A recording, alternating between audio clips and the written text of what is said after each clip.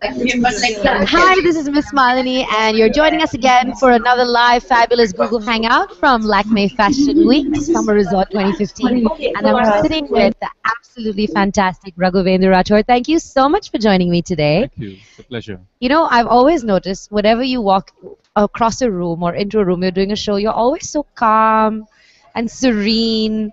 And most people at Fashion Week are losing their minds and super hectic. What's your secret? Just a fantastic design team. Really? That makes a really big difference, I can imagine. So we're here today joined with my fashion team, who's also going to be asking you questions, and we're going to be chatting with them. So let's go over to say a big hello to Anushka. Hi, Anushka. Hi, how are you? Hi. All right. I think I'm getting a little echo of the whole hangout in my headpiece for some reason. I think, is it playing on yours? Is it playing on someone's laptop?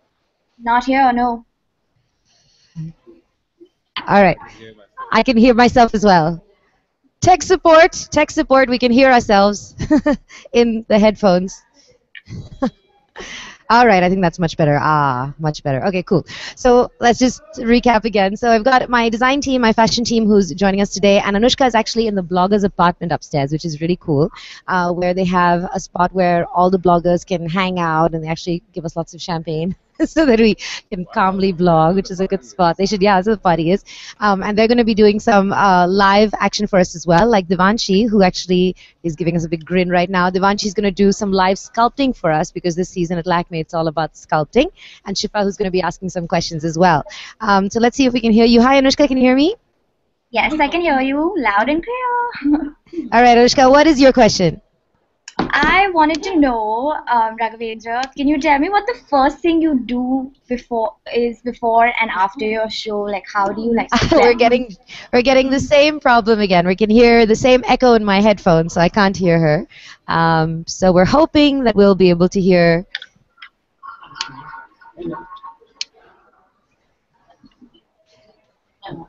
Okay, so I think, Anushka, why don't you put on your headphones? Until then, I'll get some Twitter questions on. Yep. All right, so let me go with this first. Okay, so if you had to create a flash guide to dressing like royalty, this is a Twitter question that's come in, what would your first 3 steps be? Shoes of gold.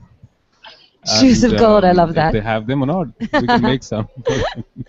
But I think it'll be probably understanding where they are from, where they're going, or where the party is. You said flash. Yeah, so like how would you give a flash guide to dressing like royalty? You said Flash Gordon. Yeah, Flash Gordon. That would be an amazing one too. That should go in your next collection. Well, I think it's really about dressing down. I think that's real style. I believe that simplicity really reeks of style. Everybody can put on the bling, but I think the challenge would be to really ask and understand how do you really simplify style. Yeah. Can you tell us a little bit about this evening's collection? Everyone is very excited to see. Well, we are actually putting this entire effort to bring in the focus onto the weavers. But I've always traditionally had a problem with designers and colleagues who actually create collections completely in khadi or completely in handloom fabrics, because it just loses the luster somewhere. Right. So what we have done is we've broken the collection into 2 halves, and we're showing a ready-to-wear collection called Imperial India. It has buoyancy, it has more youthfulness, but it also has, we managed to slip in a shirt in khadi, or so it's scattered handloom, and we have a tuxedo right next to a khadi bun. So idea is to make it cool, while the Raghavendra Rathore label, which is actually towards the end of the collection, will completely be derivative of this Pili Koti area in Banaras. The whole collections come from there. So we're really trying to show the 2 extremes and show the brand vision, segregating them with a foundation collection so we have a fashion foundation which basically where the designers tap into and get their designs from, and this foundation works with lots of weavers and underprivileged people. So it's a brand vision, really. Yeah. It's not so much about my vision. It's not so much about what my new collection is. It's about really how chic it can really be wearing handloom fabrics. And actually, it is Textile Day. There's always one, dedicated day at Fashion Week. So, for all the people who don't know what that's about, can you just tell us a little bit about why we have Textile Day at Fashion Week? Well, I think it's essential. The heartline of India is the textile industry, and I think they brought this in, I think 2 years ago, and it's really to recognize the value that is really passed on to all of us from the grassroots of India. So I think it's a fantastic idea, and I fully support it. That's awesome. Okay, let's see if we can get Devanshi to show us a look that she's creating. Let's see if we can hear you. So, Devanshi, tell us about the look that you're going to create for us today. I think inspired by Raghavendra Rathore. Hi, so the Lakmé station is so busy right now. Everyone wants to get sculpted. So I just got a look done. We're using the Lakmé Absolute Precision Liner, where it's all about like the really bold eyeliner and the strong lips, and then everything else is kind of, dull and like muted, not too much. So I'm loving that look. I actually never have done this before, but it looks very like, runway ready to me. I don't know. What does Raghavendra have to say?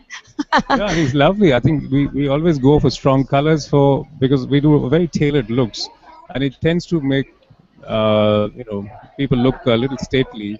So to balance the dark colors, the menswear tailoring, you always need to put some color. I mean, whether it's a shade of 44 or whether it's highlighting a little accent around the eyes. Smudging the eyes always works very well. It gives you sort of a drolly, I mean, I shouldn't use those words because we're completely menswear designers, but women can look very sexy in strong colors also, but the clothes need to be very tailored for that. So we have a lot of young men and young male bloggers who are always logging on and asking us for advice.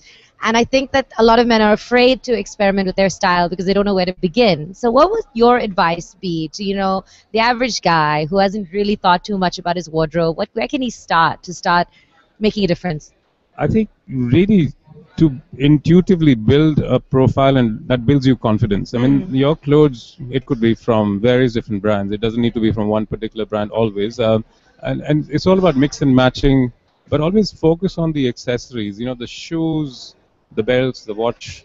It needs to speak about their personality, their soul. It's not about reading up on it and buying it offline or whatever it is. I think be true to yourself in terms of your likes and dislikes, and you will see that your personality will change and your character will be built. It's that simple. Do you have a favorite accessory that you've sort of taken a shine to on your own? Unfortunately, it's one of these gizmo phones. It does everything for you. It's like having your assistant in your pocket. Do you have a fancy cover on your phone? No, I have the one that it just protects it very well because I keep on dropping it. But, do you ever throw it across the workshop in anger? I'm a Libran. I'm very fluid, and I leave that for my head designers to do. Right. But Librans, I heard, are very, they have trouble making up their minds. So does that ever happen to you when making your collection? Well, you need a good team. You need a good team, collective decision. Rome was built on a Libran philosophy because it takes a lot of people, it's true. To build a collection in our office because I always listen to other people and I always listen and let them participate. Yeah. And you can see that in the work also because eventually it all falls in place beautifully from a very large perspective rather than me and the II business that happens a lot in fashion. So yeah, that's interesting. I'd love to know a piece of advice that you followed from someone in your team that you found was quite unexpected. Well, most of the errors translate into the best solutions, I've realized, and I think there's always lots and lots of errors in decisions that we take. So yeah, I mean, you'll see it everywhere in the collection. So we're constantly challenged, and the younger the mind in the company, the better the idea is. So we have all youngsters working with us, and it's fascinating for me to see from the perch that all the oldies sit. And I started Fashion Week. We were the first 3 designers. Tarun, Wendell, and me started Lakmé Fashion Week some 15 years ago, and that's amazing. We were very nervous that night, not knowing where and how it will be received. And just look at it now. Yeah, it's, all those errors we took. Led to something. It really paved the way for a lot of young designers. So I think we can hear Anushka now. So Anushka, we're going to give you a chance to ask your question. Anushka is a senior fashion blogger at MissMalini. Go ahead, Anushka. You hear me now? Yes. Sorry about that. So I just wanted to know, everyone fusses and makes a big deal about what celebrity what like Raghavendra Rathore outfit a celebrity is wearing, but I want to know what you wear on an off day. What is the Raghavendra Rathore off day look? Well, I live mostly in a jungle outside Jodhpur, and it's always nice to be well dressed there because anything can happen. It's a real jungle. So I find myself wearing a boarding school wardrobe. I call it the boarding school wardrobe. It's mostly denims and shirts that don't get caught in thorns, and so no chiffons and none of that stuff. So I think very classic, very simple, something that gives me comfort, really. But I would never recommend that to my celeb stars. They are in a different business. They're in image building business, and they can never take themselves lightly. Always be ready for a camera or something, and simplify the style. I mean, I think have a wardrobe that really works with you rather than makes you work around it. So I don't know if that answers your question. I think it does. All right, remember you're watching this live, so you can send in your questions with the hashtag Lakmé Fashion Week, of course. And there's one that's come in which says, if you had to pick 3 stars who you think have a stately aura, who would you say they would be? Well, Saif Ali Khan has really helped me build the brand. When I dressed him some 10 years ago in a movie and put that Bangala suit on him, and he said, you really Make me more. Yeah, I mean, and he's been very supportive, and I think Mr. Anil Kapoor and lots of Hollywood stars also, which we're finding that the Bangala is now synonymous with India, and I think people are really reaching out. So lots of names. I'm not sure if I should divulge all that. That's the business that I'm in, to keep quiet about things. That makes sense. The bespoke business is a very hush-hush business. But I think it's a great learning from them and great support. Great support from them. All right, let's go over to Shifa, who's also part of Team MissMalini and has a question for you. So Shifa, what's your question? So, Raghavendra, I want to know that looking at your designs and your regal cuts, I've always understood that you have always desired to dress the ultimate diva. But I'd like to know what your ideal garment would be like. Or have you already designed your ideal garment? Have you already designed your ideal garment? I'm on the verge of retirement. I mean, I wouldn't be designing any more. Things that were designed 20 years ago have actually become relics. And the brand exists in a space where you really don't have to reinvent the wheel.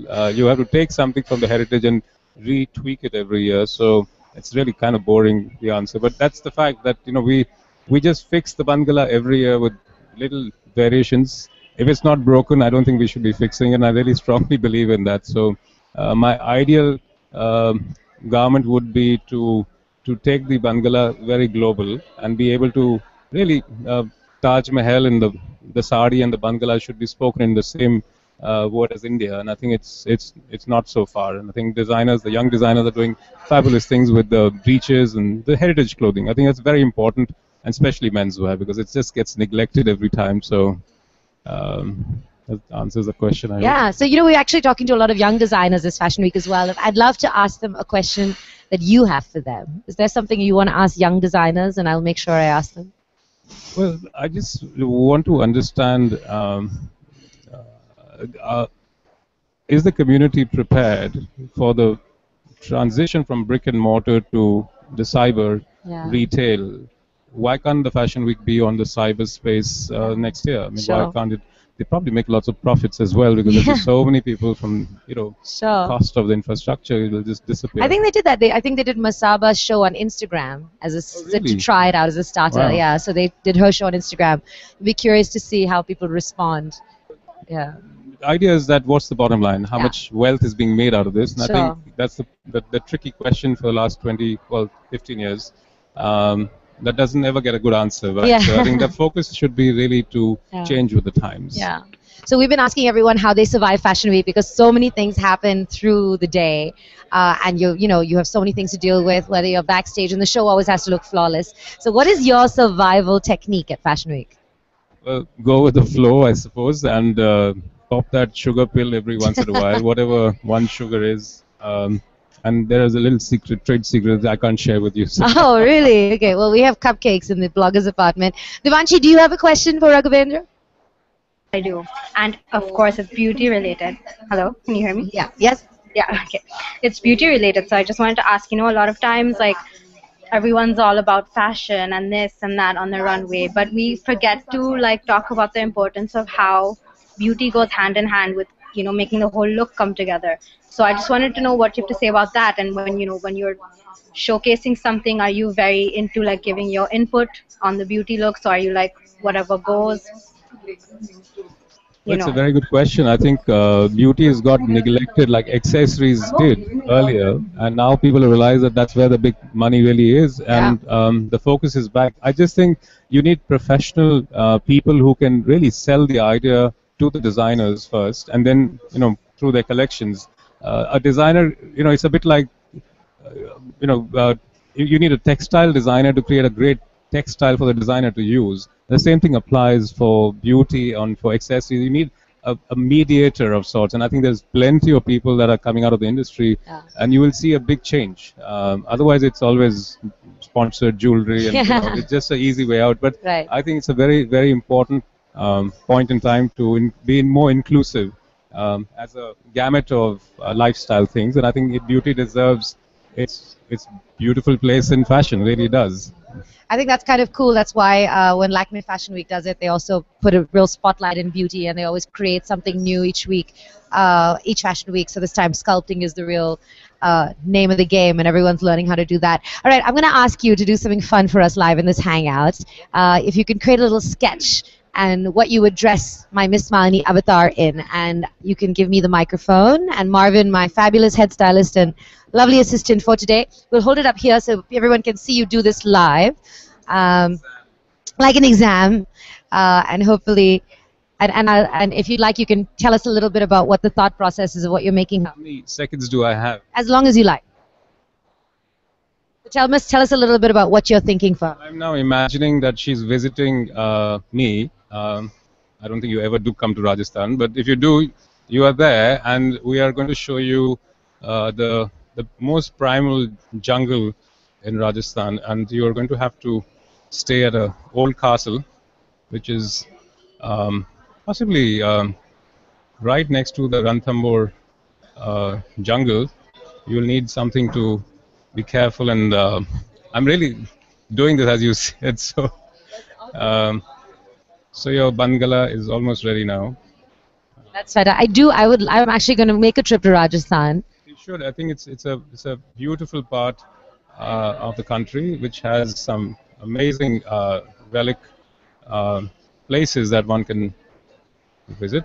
So my brain's doing two things at the same time. Huh? So see, men can multitask, after all. Remember, in case you're watching this Hangout live and you joined in just a little bit too late, don't worry. The beautiful thing about Google Hangouts is you can watch them again and again and again. They're all on my YouTube channel on MissMalini videos, and we're hanging out all week long at Lakmé Fashion Week. Use the hashtag Lakmé Fashion Week to send in your questions as well.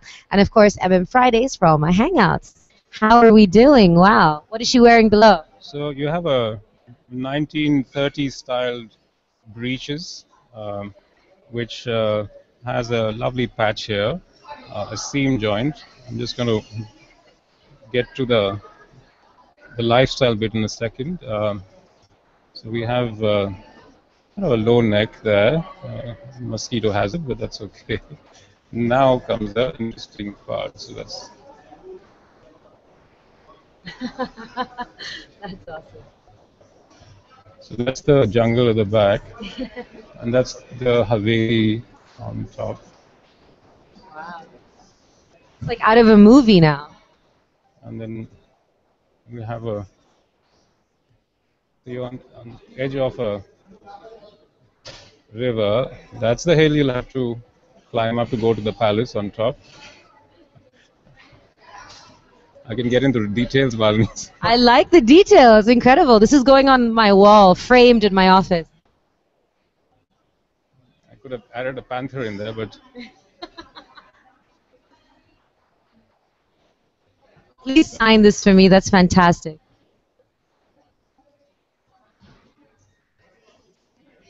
So what would you call her look? An inspiration for your visit to Rajasthan. I think the trick would be to really enhance the the two-dimensional to real three-dimensional. You must come. I really insist you I should. will absolutely. I will definitely look you up. And yes, please go. That's amazing. And remember to log on to catch all of our hangouts again. Thank you so much for joining us. And that was Thank you just very so much. sweet of you to do. Such a sketch pleasure live. to meet you. It's lovely to meet you too. We are so looking forward to your show. One parting message to everyone and something that they should know about your show, because of course, you can also watch all of the shows live at Lakmé Fashion Week online, like you were saying, virtually, all because it's being streamed live courtesy Google. So all you have to do is log on to the Lakmé Fashion Week channel, and you can watch every show live. So those who are at home can watch the show there. So a message to them: keep your eye on the khadi. keep your eye on the Khadi on Textile Day. Absolutely. And remember, you can find the links on Twitter to watch the show live, and I'll be tweeting them too. So make sure you join us. Thank you so much. All right, bye, everyone. Thanks for watching. Thank you, Bloggerinas. Ciao.